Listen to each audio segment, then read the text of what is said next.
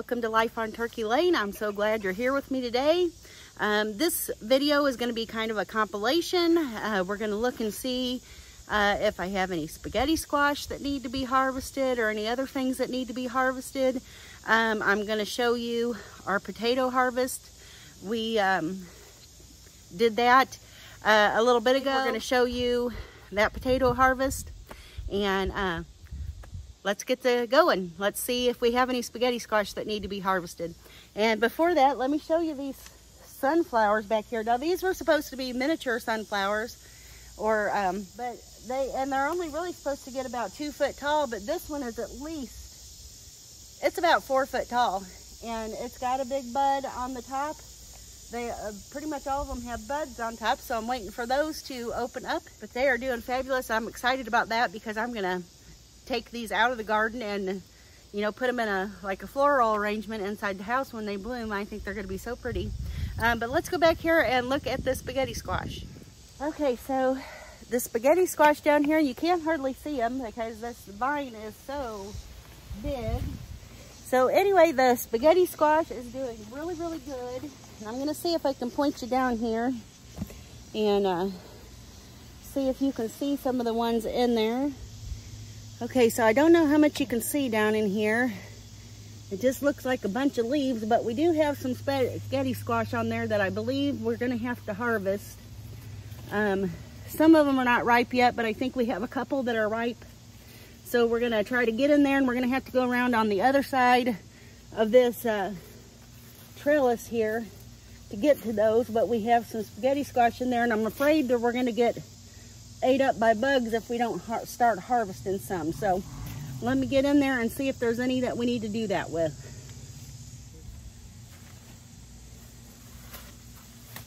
That's the big green one down there on the bottom. Yeah.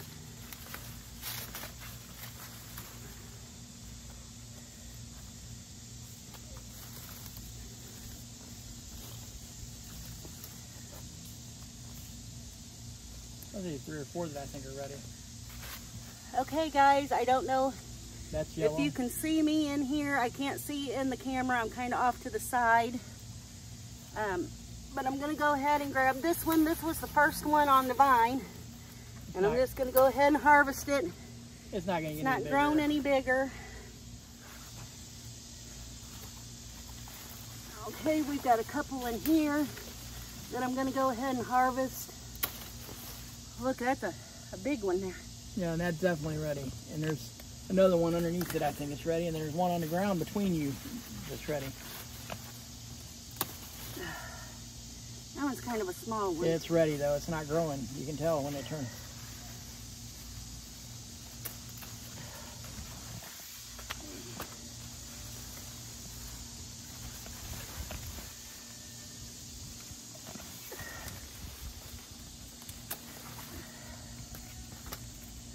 Now that one up above, I don't think that's ready yet. That one that's hanging over the fence thing there.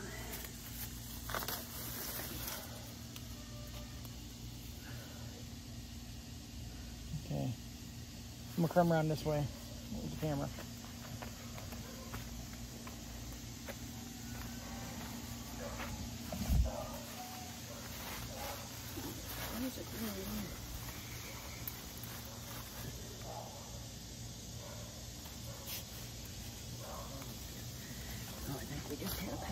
Okay guys, so we got about 5 small, pretty ripe spaghetti squash on here. Here is our largest one. So it's a pretty good size. The rest of them are a little bit smaller than that. This was the first one that started to yellow up. And so it's small, but it's going to be good.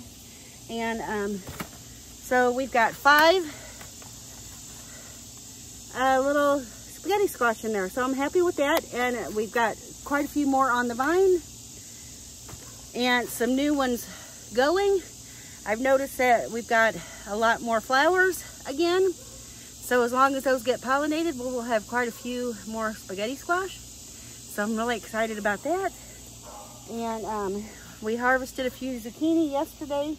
Some of them, a couple of them were a little bit bigger than we expected. We kind of didn't see them on there, and so they were kind of large, but anyway, we're happy about this harvest.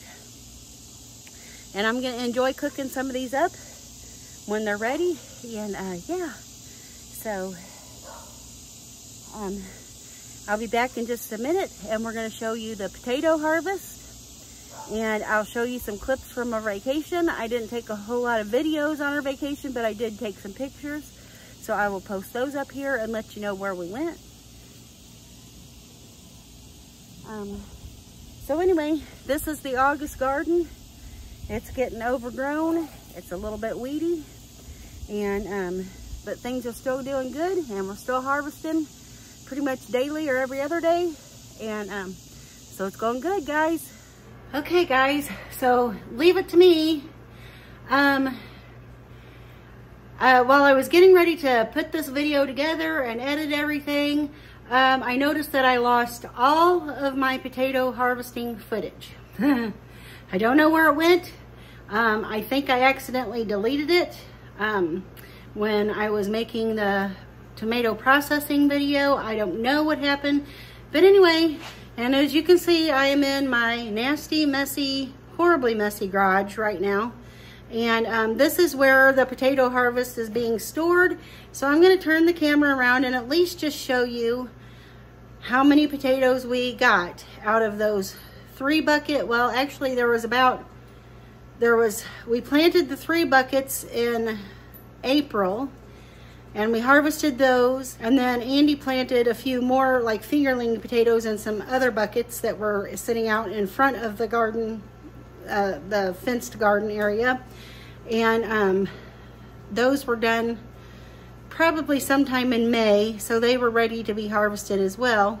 So anyway, I'm gonna turn you around here and show you the harvest, and then I'm gonna talk to you about what happened. Okay guys, so this is all of the potatoes we got out of all of those buckets. I mean, I think we probably got barely more than what we planted as seed potatoes, to be honest. So this was a wah-wah moment. The potatoes looked like they were doing very good. They grew well, they flowered, they did all the things that potatoes are supposed to do. But we did not do what potatoes needed us to do. So yeah, so this is our harvest. Probably not even 10 pounds of potatoes, to be honest. So anyway guys, that was our potato harvest. And so let me just explain to you what we feel we did wrong, as to why we only got probably maybe 7 to 10 pounds of potatoes, and most of them were little bitty potatoes out of that. This is our first time growing potatoes, so I don't want to feel too bad about it. We, of course, wish that we would have got a bushel basket full of potatoes that we could have enjoyed throughout the fall and winter, but that didn't happen, and that's okay. We're going to learn from our mistake, and our mistake was we didn't put enough drainage holes in the bottom of the buckets. They weren't big enough drainage holes or enough drainage holes, and so we feel like that the potatoes stayed too moist. I wish that I would have had the footage showing you when we harvested these potatoes.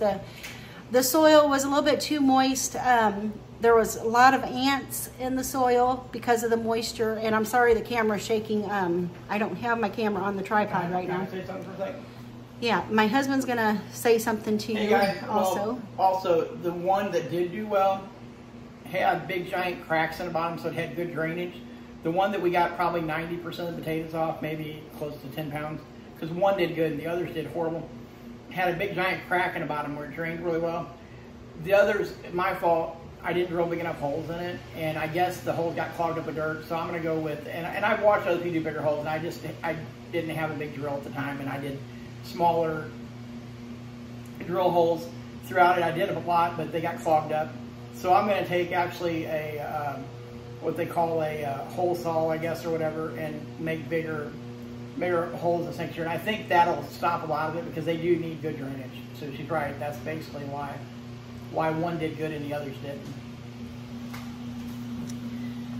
So anyway, guys, I apologize for losing the footage of us harvesting the potatoes because I told you that was something we were going to do together, and that's what I intended to do. I lost that footage. I think I accidentally deleted it when I deleted some of the other things on our tomato processing video. Anyway, forgive me for that. I pray. And but that was our potato harvest. I believe we know the mistake we made, and so hopefully if we decide to plant potatoes next year, we'll get a better harvest.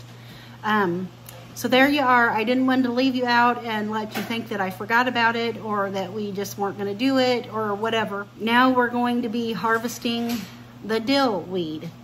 I planted some dill in the garden. As you saw earlier in the spring, way back before planting season, I planted dill in the little, what are they called? The little Dollar Tree stackable planters. I did replant some of that into the garden, into the pepper bed, and it grew enormous. And sadly enough, I didn't get down there and really harvest any of it, but it did go to flower and seed. And so today we are going to harvest that big plant and get all the seed from it, and anything that's left of the dill weed, we will harvest that as well, and I'm going to put that in the dehydrator. So let me show you all about that. Okay guys, I have pulled the dill out of the garden bed. It is on its last leg. It had flowered and now has gone to seed, and so I'm collecting that seed. And basically, let me show you what to do. I've already got most of this harvested. But you know, dill seed not only can be replanted, but it could also be eaten. You can put it in any of your salads. You can put it in, like, say, if you're pickling cucumbers or fermenting cucumbers or any kind of vegetable, you can put some of these dill seeds in there. You can crush them and put them in there, and it'll give a great dill flavor. So let me show you what I've got here. Now these are the seeds that I've harvested so far. And I'm just going to pull a little bit of the chaff out of there. But as you can see, I've got a nice little harvest of seeds, and all you do is you take the dead flower head. You know, these were the flowers off the dill, and normally they're yellow, but when they die and they dry out, then you're left with the seeds. And all you do is just take the seed head, squish it between your fingers like this, and just rub them between your fingers until all the little seeds fall off. Now, I'm going to go ahead and do it now. Some people will let these hang in their house or something like that and just harvest when they need it or whatever. But I'm going to go ahead and harvest these and let them continue to make sure they're completely dry. And then we'll put them in a little container, and I can use them in my cooking later on. Or like I said, if I get a chance to can up some vegetables or ferment some vegetables, these will be a great flavor addition to that. And so, yeah, we're going to go ahead and take advantage of the harvest and collect everything we can. And so here you go. If you've ever wondered where dill seeds come from or how you get them, this is it.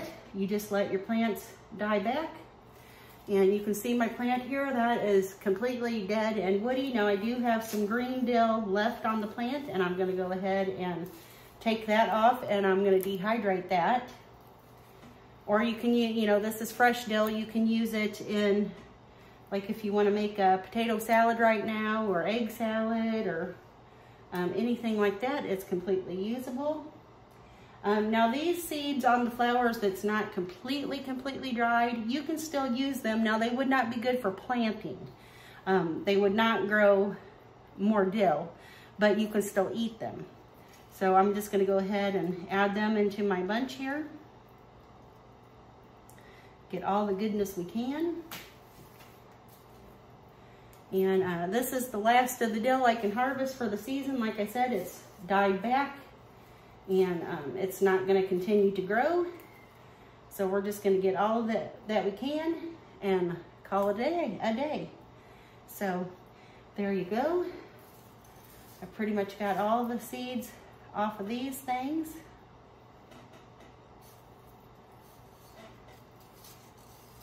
So anyway, over the next month, this is August now, And over the next month, the garden is probably, with the heat and different things, going to start dying back, and we're going to harvest everything that we can possibly get off of them. And then we'll be tearing this garden out. I think I'm going to go ahead and plant some garlic this fall. I'm toying with the idea of planting some like broccoli and cauliflower, but I don't know if I'll be doing that because I haven't started any seed, and I'm not sure how they would do just planting seed in the garden. So that's a big toss up there. So yeah, we're thrilled with our garden. I just did upload my tomato processing day. We've been getting tomato after tomato after tomato out of the garden, and I am thrilled about that. And we've gotten a whole bunch of it canned up and ready to use, you know, like for pasta or anything we want to use it for. So we're super thrilled about that. Anyway, at the end of this video, I will show you, like I mentioned, I will show you pictures from our vacation and let you know where we went. Sorry, I'm kind of sweaty. It is very hot and humid outside right now. But we went to a place that we had never been before here in Missouri. I don't even know where I found out about it, but I saw an ad or something about it, and it's called Jolly Mill Park. It's a beautiful, beautiful place, park that is, it's kind of privately owned. It's not owned by the state of Missouri, surprisingly enough. And there's a mill, an old mill on the property, and a spring on the property, and there's a really small covered bridge. I don't think the covered bridge is historic, but the mill is historic, and it was just a beautiful place to visit. And so we did that, and then I think I have a couple pictures from maybe a few other places that we went. We just kind of roamed around Missouri for a few days and enjoyed ourselves. And so I will put some of those pictures up. And so anyway, I hope you enjoy this video. I'm thankful that you're here. I'm super thrilled with our garden, and I hope that you enjoy these little preservation things that I'm showing you. I hope that you'll take the time, if you have the time, to preserve up some of your own foods, to grow some of your own foods. Now, before I get off of here, let's just talk about something. Let me aim the camera up here. So like I said, before I get off of here, let's just talk about something. I know that you guys probably watch a lot of gardening channels, a lot of homesteading channels, and are interested in those types of things. And I know there's a lot of homesteading channels out there that are pushing everybody to grow your own food, buy organically, do all of these wonderful things, and they are wonderful things. But let's just face it, I want to talk to you about the truth here. Not everybody can grow a garden. Not everybody can homestead. You know, I mean, there are circumstances. Not everybody can quit their jobs and buy a homestead and start up and live off grid or do all of those things. And while they sound so nice and so wonderful, and you're thinking, boy, I'd really like to do that, we all know it's not feasible for everybody in the country to buy a homestead or a farm or build a big garden in their backyard or wherever. It's not feasible. You know, I mean, there's not enough land in this whole world for every single individual to have a farm or a homestead, or there's not enough money for everybody to be able to quit their jobs either. It's fine and wonderful, some of these homesteaders that have been able to quit their day shift full-time job and go off grid and buy a farm and do all these things. It's wonderful for them. I'm thankful that they were able to do it. But we all know that not everybody can do that. So before I get off of here, I just want to encourage you that you're not, you're not a loser because you can't do that. You're not lazy because you can't do that. And chances are, if you still have a full-time job, you're smart. You need to keep your job. And I've seen some shows where people have walked away from their jobs, from their nice homes, to go out and build a homestead and live off grid, and there's been a lot of them who have failed. and they've lost everything to seek after this dream that they weren't equipped to do. And so I just want to let you know and encourage you that if you can't have a garden, if you can't homestead, and you have to work a full-time job just like I do and like my husband do, that's okay. You can still make it. And I know while right now the world is kind of a scary place, we don't know what's going to happen.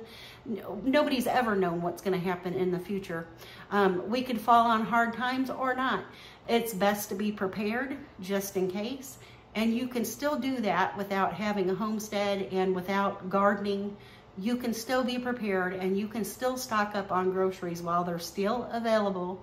But I do want to let you know that the prices are going up. And I don't mean to make this a really long video and spout off all of these things, but I do want to let you know that even just in our area, we went to the grocery store yesterday, and the canned goods at the regular grocery store that we usually go to, and it's a place that's usually their prices are pretty decent, they're pretty fair, and a can of green beans was $1.10, and that was for the generic brand, okay? So that's alarming, guys. I'm not talking about Dole and Del Monte and Libby's and what are some other Green Giant brands of canned goods. I'm talking about the generic brand. Ours is called Best Choice in our area. I don't know what yours is called. But our generic brand vegetables were $1.10 a can, okay? And so we decided to go across the street and stock up on a few canned goods at Aldi's, the things that I couldn't grow in my garden, like green beans or corn and things like that, or enough shelling peas. So we went ahead and bought a flat of each one of those. And Aldi's right now, they're still, I believe they were 64 cents a can. So, but that's still about half of what they were at the regular grocery store. So if you have the opportunity, it might be a good idea while you can to go to either your local grocery store if the prices haven't gone up yet and pick you up some supplies. Or if you have an Aldi nearby, definitely stop at them, because I believe I've heard that the prices are going to be going up even there. And so get some things while you can. But like I said, you're not a loser if you can't do a homestead or if you can't grow a garden. We know that not everybody has that kind of space or time or energy. You may be older and can't get outdoors anymore. It's not feasible for you to have a homestead or grow a garden, but you still can be prepared. So I encourage you to do that. And I thank you for listening to me rant and rave. And I hope you have a wonderful, blessed day, evening, morning, night, whenever it is that you're watching this. Take care of yourself, do yourself some good, and I'll see you in the next one. Bye, guys.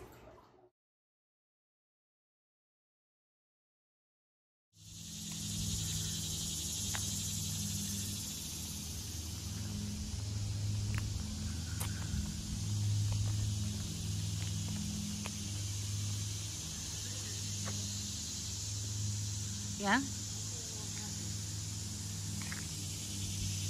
Well, that little creek is just as pretty as can be. That is gorgeous.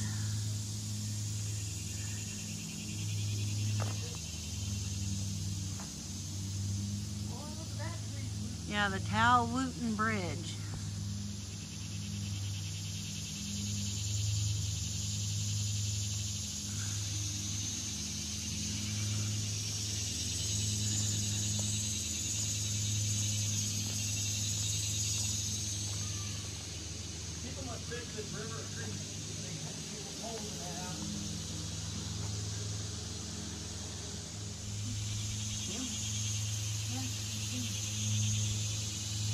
I like the places like that with the tree stump where you can sit by the water. So you go right on top of that rock there, there's a big crawdad.